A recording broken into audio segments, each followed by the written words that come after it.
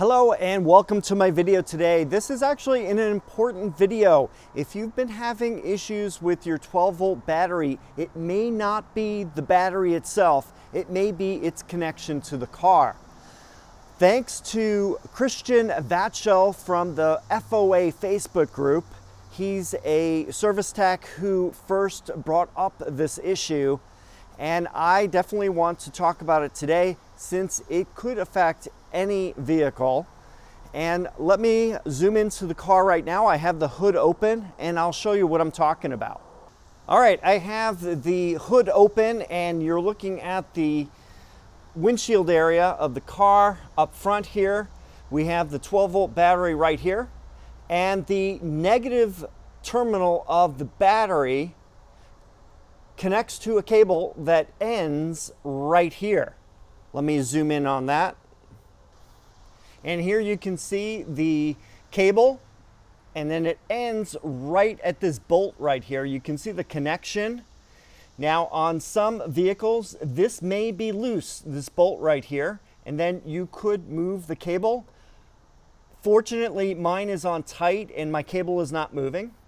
If the cable is loose, you may get sporadic problems with the 12-volt battery that you'll see with the car. It may cause problems with the subsystems. You may have a problem with getting locked out of your vehicle, or you may have an issue where the car shifts into park. So what you're going to do is you're going to take a 13mm wrench such as this one. I recommend using one like this since it's very low profile. You don't want to be touching any of the coolant pipes that are in this area. So what you'll do is you'll just attach the wrench to the bolt right here, and then to tighten it, you're going to pull it towards yourself. So pull it this way to tighten it. And when it's all the way tightened, you can just release it and pull it out. Make sure you don't touch anything on the body with the wrench, and you should be set. The bolt will now be tight, and then the negative terminal lead that connects to this will not have an issue. You can then carefully close the hood, put in the bolts, and put the service lid back on, and you'll be all set. By the way, this is the area that you would use when you're boosting the car. For example, you want to jump start the 12-volt battery, you would attach to this post right here. Christian had mentioned in his post that several times he had seen this cable disconnected either at port or at the factory or somewhere else and not tightened to specifications, which can either cause the grounding nut to unscrew itself over time while driving or just be loose enough so that when the stars align, the vehicle will have no connection to the 12-volt battery ground. The vehicle then may suddenly and or at odd times when the vehicle goes into park, especially if there's a bad connection between the PKC module and the BLE key fob that makes the car go out of ready mode when parking. When the vehicle is boosted back to life and potentially moved, the connection could have been restored again, especially if the vehicle is boosted as the ground nut and the negative terminal for boosting stud are right next to each other. So check to make sure this nut is tightened properly. Thanks again to Christian Vatshelle from the FOA Facebook group for showing me this tip today, and I definitely recommend you opening up your hood and checking out this grounding bolt. The second thing I want to talk about today is on the 12-volt battery itself. Under the lid here of the fuse panel that's on top of the 12-volt battery that's connected to the positive terminal.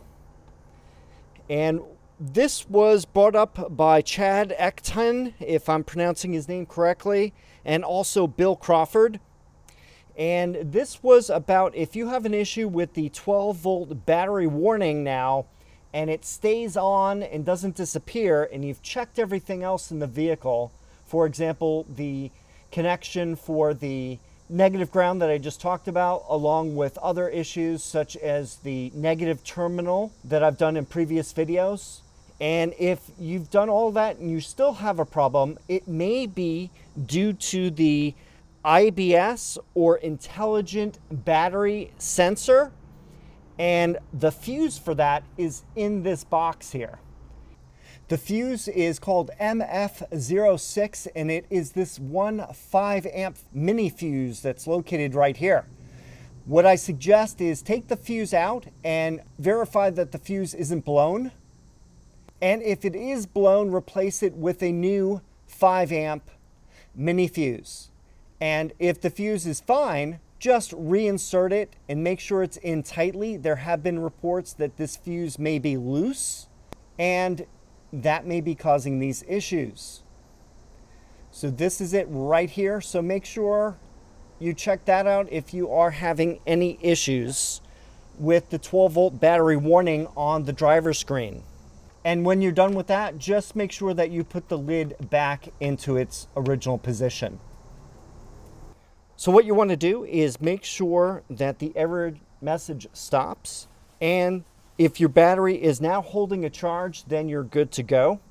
If the battery is not holding a charge, it may be too far gone and you may need to have it replaced. And I'm going to be doing a future video on the replacement of the 12-volt battery in the FIsker Ocean, so stay tuned for that. If you have any questions or comments, please leave them down below. Thanks for watching, and I will see you in the next video.